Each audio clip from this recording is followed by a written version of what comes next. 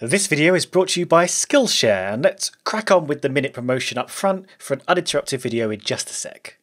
If you don't know about Skillshare, well, where have you been? Because I think it's great. It's an online learning community with thousands of classes to improve your skills across a wide range of topics. So instead of shelling out big bundles of cash for in-person courses, you can get an annual subscription for $10 a month and learn unlimited. There's some great classes for starters, like this course on creating professional video with the tools you already have. You're not always going to be thrown into the deep end, but if you are ready to dive in, there are advanced classes too. Now, thanks to their sponsorship today, you can get yourself a 2-month free trial and check out as much as you want by clicking the link in the description below. It's a great offer. It's how I got started with Skillshare myself, so go for it and see what you can learn. Okay, video time. Hello. Yes, this is my face again.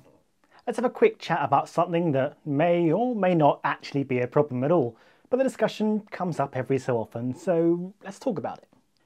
How do we separate the consequences for drivers and their teams in cases where only one of those two parties has actually done something wrong? This most commonly comes up after an unsafe release, when a pit crew releases a driver back into the pit lane, into the path of another car usually. In this case, the driver has done nothing wrong. They are literally just following orders. And I don't mean that in the Nazi sense. I mean the driver literally cannot see out of their tiny enclosed 300km/h bathtub, so need to be told exactly when they're free to go. Nonetheless, an unsafe release often means some kind of penalty, a drive-through or a time penalty of some description, and what may have been a very successful race for them is ruined. And when we see this play out, we often feel aggrieved for the driver. It's not their fault, but as the driver and team are inextricably interlinked, both must suffer the penalty, including the innocent party, in this case the driver. And while most come to the conclusion that it is a team sport and they win and lose together, let's just play pretend for imagination's sake and ask, how do we even start to try and reward and penalise the team and its drivers separately? First, let's look at the kind of mistakes that can cause a loss of points. The car could break down, the driver could crash, the driver could be taken out by someone else. There's that unsafe pit stop we talked about. There's a team misbehaving, like maybe illegally spying or standing in the pit lane with the wrong equipment or something. There's having a properly illegal car, like it's got 4 engines or adjustable wings or something. And then there's having a mildly illegal car, like the floor slightly crosses the allowed geometry planes, or the car has a minuscule power spike during the race or something. There's also dodgy driving, like cutting a chicane or weaving or not following safety car procedures, that kind of thing. And let's say drivers behaving badly, like ignoring procedure, swearing at the FIA on the radio, or holding up a political message on the podium. I'm sure there's loads more, but let's not be here all day listing infractions. So we can loosely split these things into driver's fault, team's fault, and bad luck. With the bad luck pile, I guess it doesn't really matter about separating consequences. You just have to accept these things and move on together. So let's start with the team infractions first, as these are potentially much simpler to deal with. Option 1. You deduct points from the team and the team only. This has actually happened before. In fact, it happened twice to McLaren in 2007. Firstly in Hungary, where the team got stripped of all its points, bizarrely for Alonso playing silly buggers during Q3, and then it got all of its points removed for having stolen Ferrari technical data. In both cases, both drivers got to keep all of their own points though, but completely wiping out team points isn't always the appropriate move. Should a team really lose 25 whole points if their driver wins, but they nearly took out Romain Grosjean in the pit lane? Seems a hefty price to pay. There could be potentially a viable system in which team points penalties are treated in the same way as driver time penalties. 2 points for a little thing, 5 points for a bigger thing, and so on.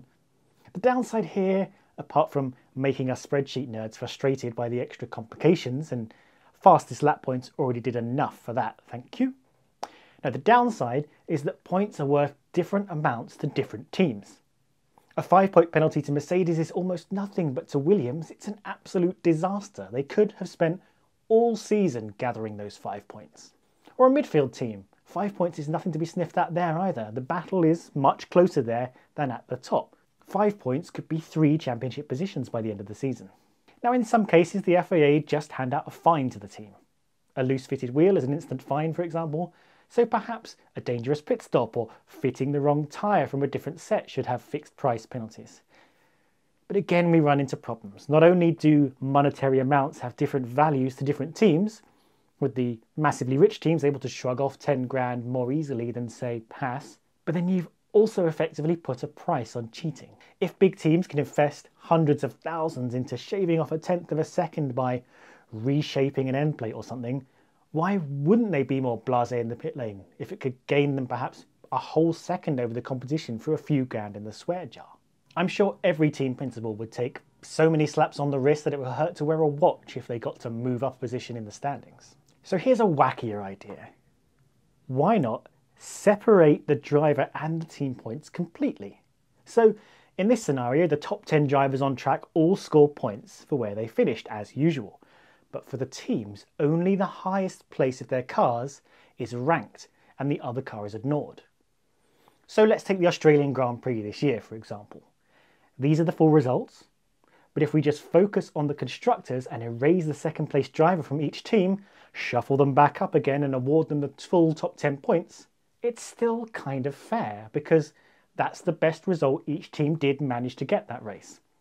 It might lead them into effectively abandoning their second driver during the race, but you never know if your lead driver will retire, so you've got to balance both cars to play it safe. And if we let the system play out until the Russian Grand Prix, which was the last race when I'm recording this, we see the constructors' standings are still in the same order, albeit a little less spread out, which is good, if anything. Leaves plenty on the table to play with. And if we separate out both championships like this, we can start to play more with things like points penalties for rules infringements because there are more points on the line for each team. You could even revise how many points a team gets for each infringement, maybe giving different penalties depending on where they finish. So a small infringement could be worth 5 points for a win, but only 1 point for 5th place. And 2 small infringements in a race, or a medium infringement, could be 10 points from your win or 2 points from 5th place, and so on. Now this could get complicated, but when has F1 ever done things simply? I'll tell you, never. That's when. Driving cars around a circle 60 times is not a simple business, and it never will be. Okay, so that's one wild idea on the table. Maybe could work. If F1 gets their TV graphics working well, it might not even be that hard to follow. Maybe. Okay, so let's go back to our list of infringements. I think these ones highlighted here have definite potential to be brought into the team-only punishment pool. These ones here, I think, have to be left both for team and driver to take the hit together.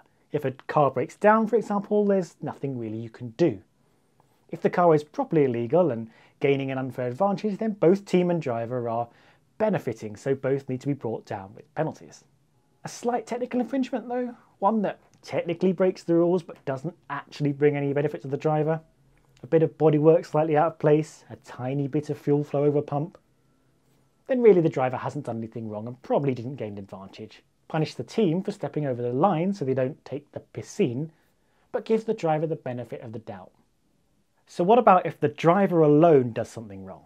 How on earth do we save the team from punishment in this case? Let's say your driver crashes out of the race. You can't magically bring the car back to life just for the team's benefit, but in a system where the drivers and team's points are separate, one car hitting the wall just means the other car is now in command of all the points. It may be slightly fewer points, but it's not going to be as big a loss for the team as it might have been. And if the trailing car crashes, then it's no loss at all. But what if the driver does something pretty dodgy on track, moving in the braking zone, cutting a corner, squeezing someone wide, that kind of thing? Well, normally they'd be given a 5-second penalty or something, which would punish the team as well as the driver, and neither would get the points they would have got. But what if, and let's be honest, this is a terrible idea and I don't think I can sell it to you, but what if you gave the driver a time penalty that they don't have to physically take? You know, like if they get a 5-second penalty, but they've already taken their last pit stop, so it just gets added to their finishing time. Now, what if this only applies to the driver and not the car? That way the team potentially gets to keep the position they finished in, but the driver doesn't. Except now we've definitely strayed into way too complicated territory here. Like, can you imagine a car having 2 different finishing times? Can you imagine trying to keep up with that through the race if multiple penalties start getting given out? Can you imagine trying to work out the finishing order when sometimes stewards can't even work out the grid until a few hours before the race? And again, this is prone to exploitation if, late in the season, a driver is out of contention for a decent championship position, but the team is still fighting in the constructors. The team could ask the driver to go cutting corners, knowing that their constructors' points will not be sacrificed. No, this gets too messy. They say there are no bad ideas, but they are wrong. Final crazy idea then, and I'm not the first to suggest this by a long shot, and it will never happen despite being amazing. Don't contract drivers to teams. Have them rotate race by race into a new team.